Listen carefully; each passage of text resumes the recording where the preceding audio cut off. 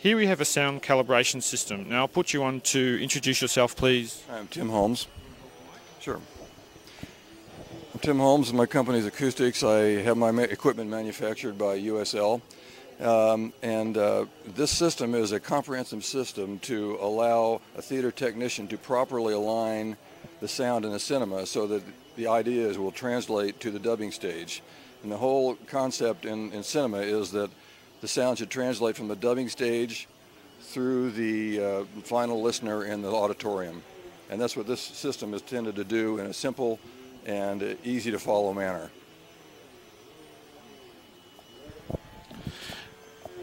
So now on the screen here, currently we have some ambient noise, so it's giving us basically not the sort of thing you would see when you're doing your calibration in cinema, but this screen will help you understand that the levels across the range should come within those red, yellow and red lines. And what is this called?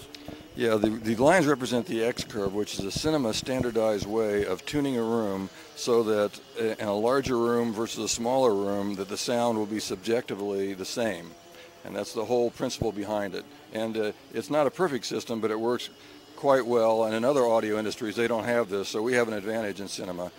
And this program, this system, allows rooms to be tuned in such a manner that they will be translatable from different size rooms. Now, there's quite a bit of talk of automatic xCurving, and I just want your opinion on the difference in quality you expect between auto and someone doing it manually. Right.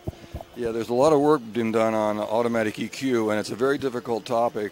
Some people, there have been good advances in it, and in general, especially for cinema applications, I strongly recommend people do it manually, because you can quickly get automatic tuning, but in general your results will be variable and not trustworthy, I don't think. So in my opinion, I always recommend people do the manual adjustment, using their ears, using their common sense, and listening to make sure they come out with a proper xCurve. That's really the only way to get a good sound in the room, in my opinion.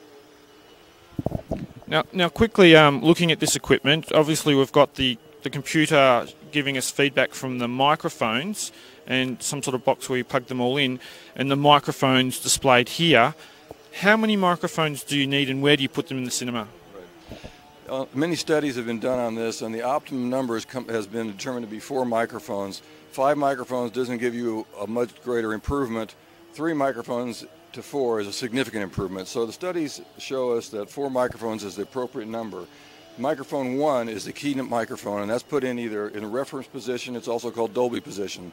The other microphones then are gain leveled so that they have the equal contribution to the timbre in the room.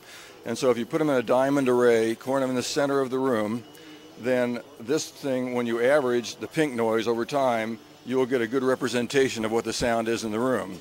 And pink noise represents as close as you can get to subjectively what music and sound in a film is. So if you tune with pink noise and you put it on the xCurve, then you'll have a very good chance of getting an accurate sounding movie. Thank you very much.